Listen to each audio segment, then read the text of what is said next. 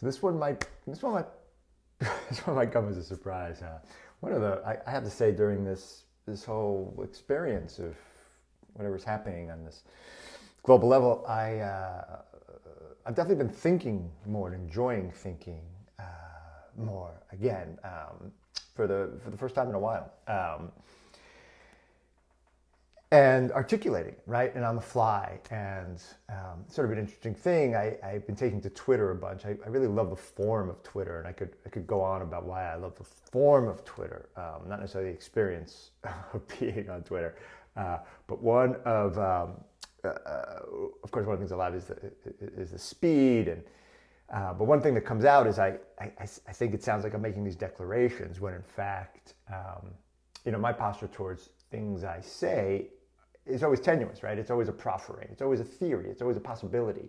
I'm not interested in being right. I'm interested in the process of thinking, how I got from point A to point B. So in that spirit, I want to talk about something that really struck me super hard yesterday, most of the day, most of the night. And it's about witnessing. What it is to bear witness, what it is to see somebody else, right? And the terms of the gaze with which we see. What a very popular thing we talk about is the male gaze, the male phallocentric gaze, the gaze that looks to own, the gaze that looks to subvert, the gaze that looks to, penetrate. But of course, the gaze is, and this was the great insight John Berger had in Ways of Seeing, is that the gaze is always, it's not neutral, right? How we see is itself, it's not a given. It's not a given, right? We can teach ourselves to see a certain way, and we are taught certain ways to see, and we can unlearn those ways and we can learn new ways. And so one way I'm interested in comes to me from a contemporary Israeli artist and psychoanalyst, theorist, philosopher, Bracha Ettinger, who I heard about through a friend of mine in New York, Kat Mandeville, and it's been one of the more profound influences in my life. But I want to say, this is in no way me giving you Bracha Ettinger's tone. I'm just saying it's another influence, because she writes a lot about what she calls the matrixial gaze. I'll talk about that in a minute. And what it is to witness something. And it's complex, and it's deep, and it's resonant, and it opens up a lot of stuff, more than I feel comfortable opining about. So I'm going to just say I'm stealing certain fragments that I took from her book and deploying them. And I'm also going to invoke The Wire. As many people know, I'm sort of obsessed with the TV show The Wire. I've seen it a bazillion times, but there's this moment, actually comes up twice in the series, in which a character is instructed to use soft eyes. It's in one time, a former cop is now in a classroom of a very difficult school, a very poor neighborhood, almost exclusively, I think exclusively, African American, and he's having some trouble with the students, and one of the old teachers leans over to him and says, "You need soft eyes."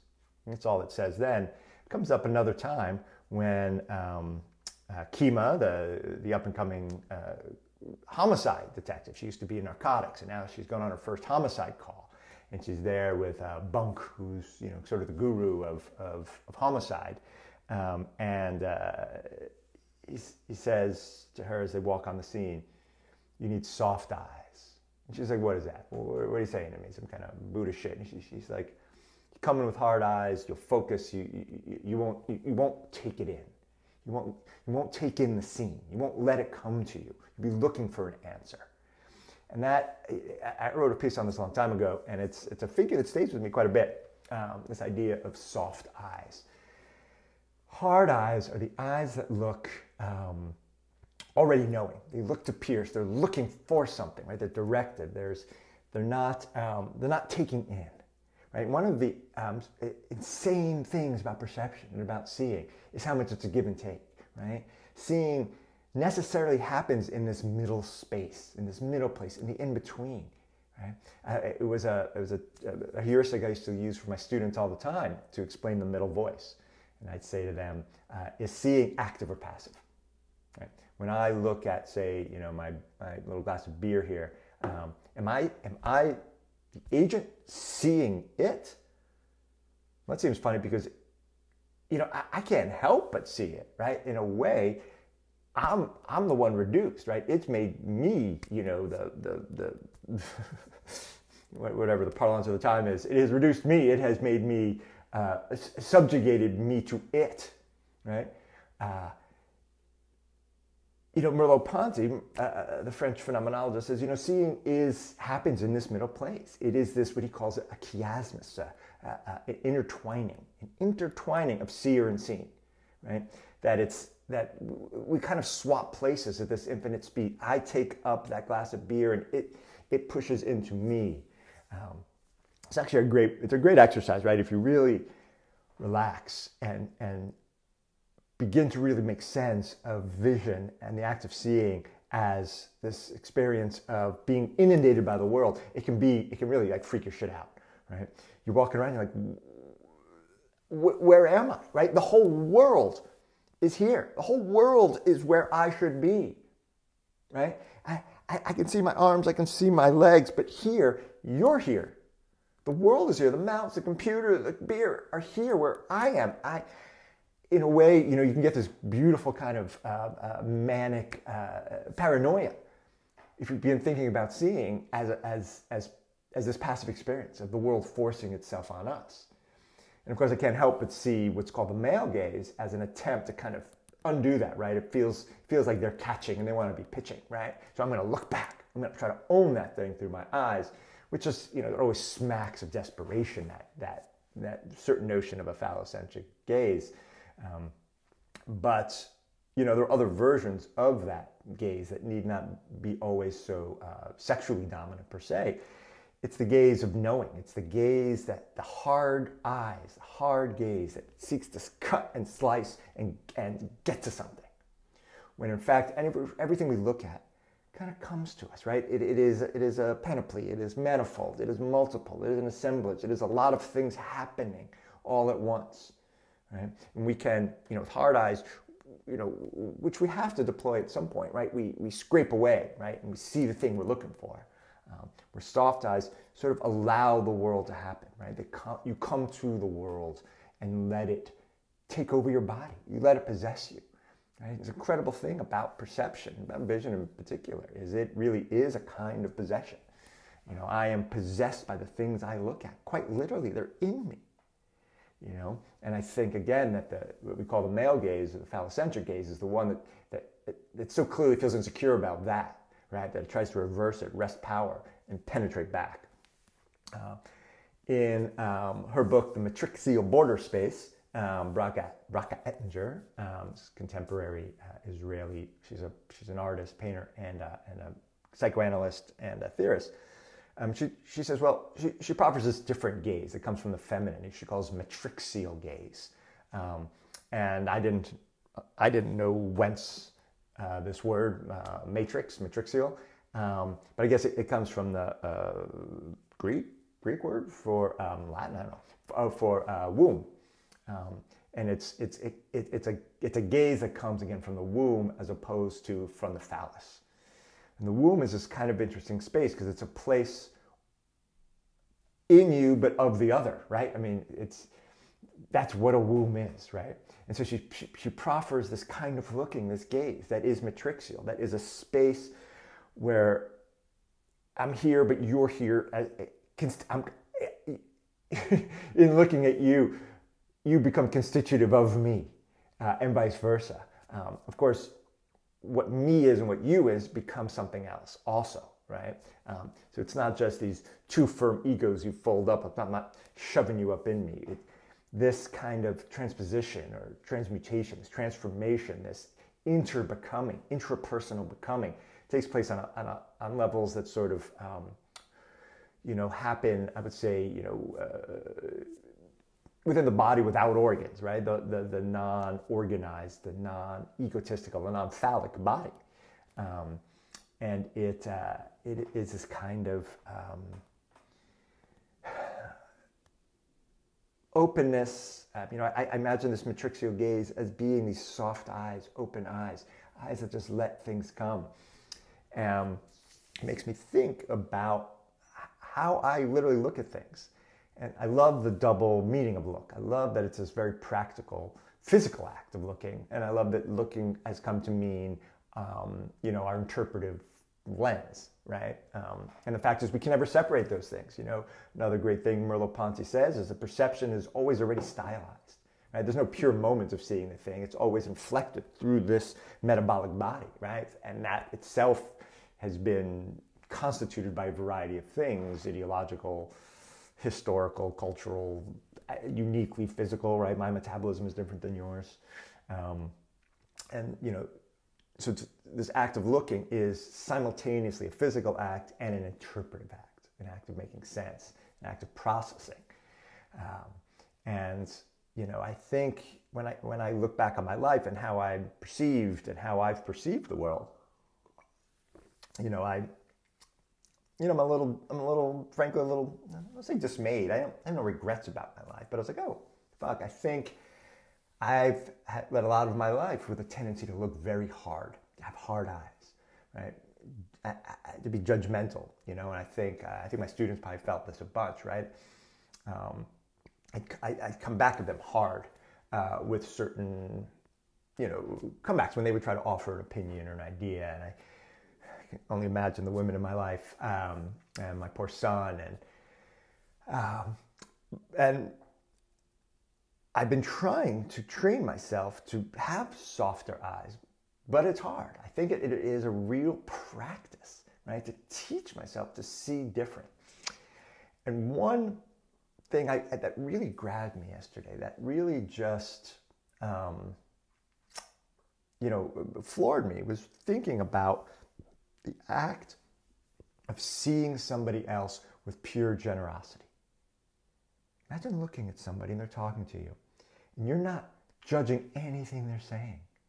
It's not that you love it all. Doesn't mean you like everything, right?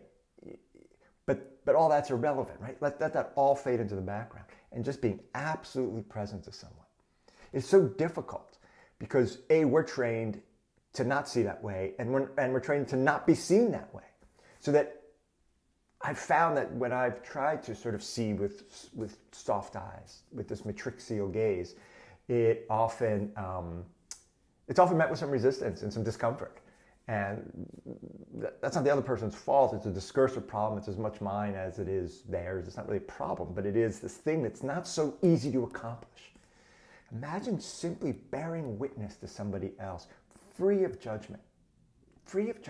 Just letting everything they're doing happen and seeing it, perceiving it, not turning a blind eye to it, but witnessing it.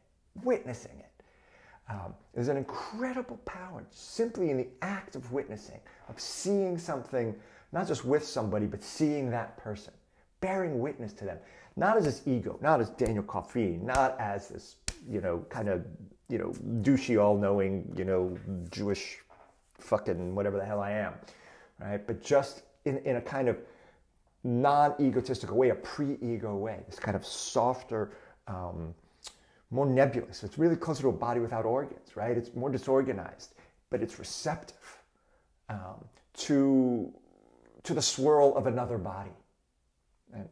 And the incredible, staggering power of that.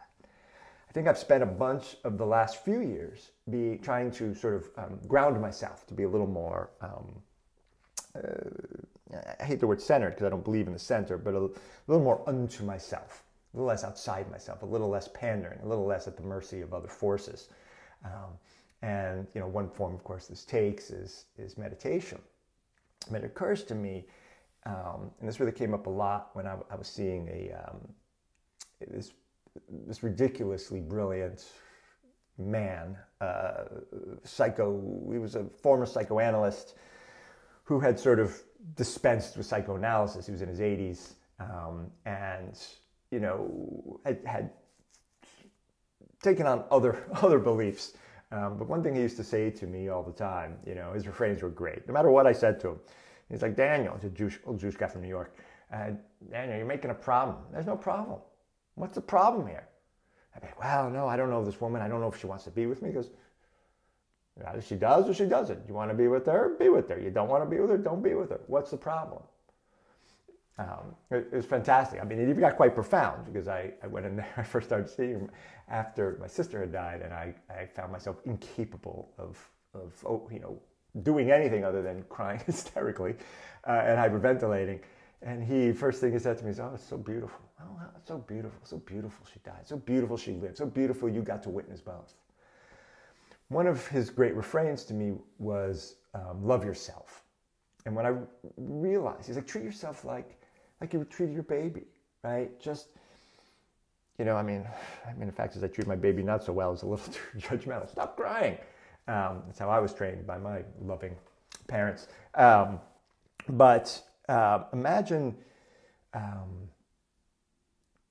looking at yourself with soft eyes, with that matrixial gaze, right? Imagine, rather than grounding yourself and then ready to move into the world, you sort of undo yourself and witness yourself. I mean, I suppose this is what meditation is trying to do, is teach you that sort of, you know, they say the meditative eye is the sky as opposed to the clouds, right? The clouds pass, and those are your moods and your thoughts. But your consciousness is the sky. And that's the thing you want to see. You want to see from that perspective, see that sky. You know, so it's one thing to begin to try to see yourself with soft eyes, right? I mean, I was talking to a friend just last night, and, you know, she's going through some things, and her instinct was really to beat up on herself. It was ridiculous, you know. Things were failure, she's going to be, you know, she's embarrassed in front of her parents, she's embarrassed in front of friends because of something that happened, and it was so conspicuous from my perspective, right, that this was just self-loathing. There's nothing really had happened here. I mean, there was a lot of drama in her life, but nothing really judgment worthy, you know. She didn't murder anybody. I mean, and while that's just a test case, that's, you need to see that with soft eyes too. That's a different question. And Breaking Bad does a great job in trying to reckon that in Jesse's recovery program. But I could see how much you're just beating yourself up. And then it just made me think how much we all beat ourselves up so much of the fucking time. And then we take that to the world, right? And so I suddenly saw the phenomenal power, the phenomenal education, the phenomenal transformation of being able to suddenly be able to see another person with truly soft eyes, with a matrixial gaze, with this sort of pre-subjective, or maybe asubjective mode of becoming that is simply receptive, as opposed to those hard, cutting eyes that define so much of, let's say, Twitter, so much of internet comments, so much of the world, so much of people, so much of my relationships with women, right, is us judging each other. I am blown away by the unbelievable transformative power of bearing witness, of co-becoming with other people,